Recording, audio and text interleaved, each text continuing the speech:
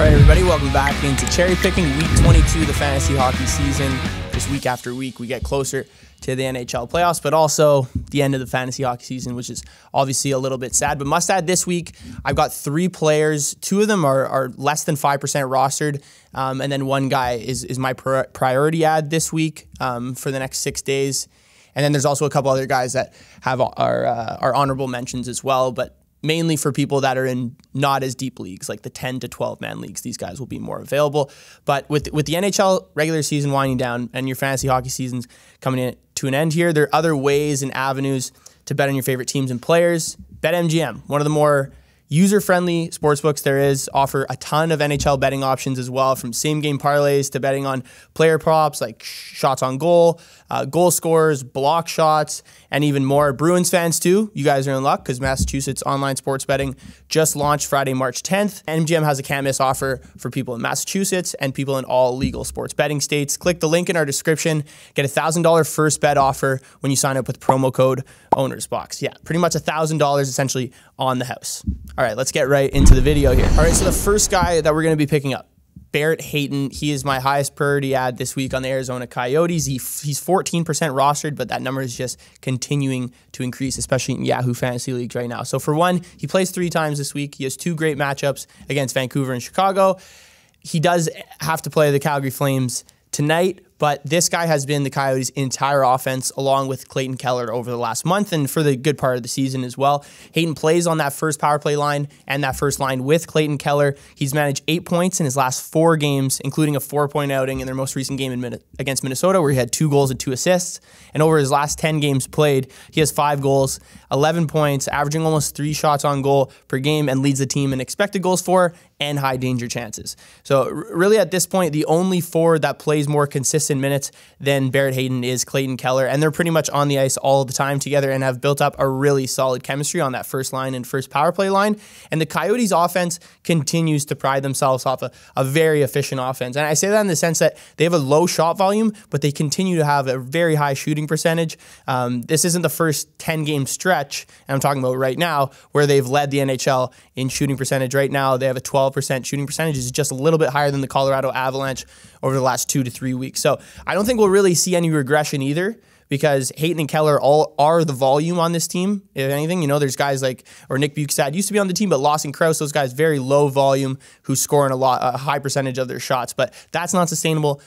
Barrett Hayton and obviously Clayton Keller are 2 guys that you can definitely trust in fantasy hockey. Barrett Hayton being the guy that's only 42% rostered, you just have to pick him up this week. Okay, so this is definitely a PSA to pick up Trevor Van Riemsdyk this week because he's only 4% rostered, but the bigger story here is that the Capitals play 4 games this week, and 2 of those matchups being against Buffalo and the Blues, who've been giving up a lot of shots, a lot of offensive opportunities. So there are definitely some other players on the Capitals that I'll mention at the end of this Trevor Van Riemsdyk kind of spiel here. So he's been solid. This defensive depth on this team has really gone south since the trade deadline.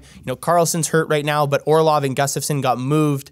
So now Van Riemsdyk is the first D pair with Rasmus Sandin, who came in the Gustafsson trade from Toronto, who's also a guy I would pick up, but he's like 50% rostered. So if you're in definitely a deeper league, Van Riemsdyk is a great option right now. One crazy thing to know that has really surprised me when I was digging into some research on Van Riemsdyk, second in shots on goal on the team over the last 10 games played, only behind Ovi by 3. He has 28, Ovechkin has 31. That's in all situations, like including the power play as well. He has 5 points in his last 10 games, including a goal and a 2-point outing in his most recent game against the Islanders, where they did win 5-1. His ice time, too, has also significantly increased recently. He played 23 minutes against the Isles and almost 28 minutes against the Devils. They did lose that game, but we've seen him consistently play 21-plus minutes now for the last 2 weeks, which is awesome to see.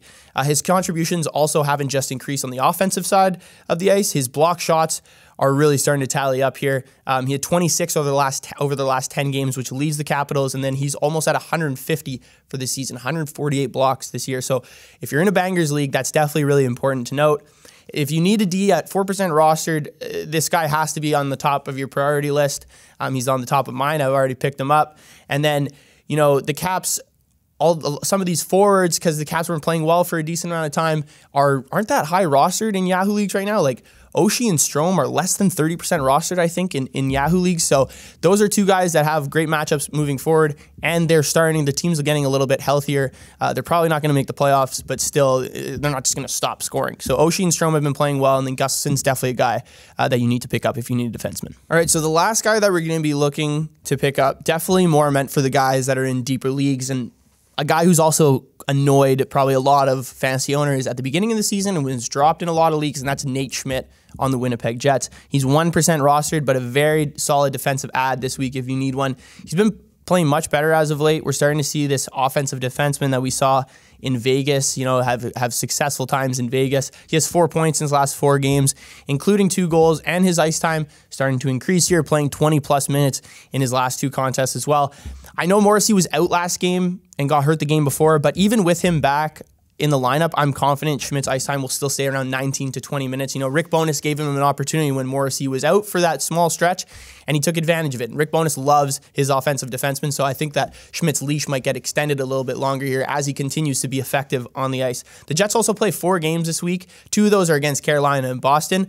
But regardless, if Schmidt doesn't score, he has enough volume and plays enough minutes, he can muster up a solid fantasy hockey night through hits, blocks, and even shots on goal as well. So at 1% rostered, he's definitely a guy I think you could pick up, definitely worth it. And lastly, just 2 honorable mentions for you guys that are not in as deep leagues.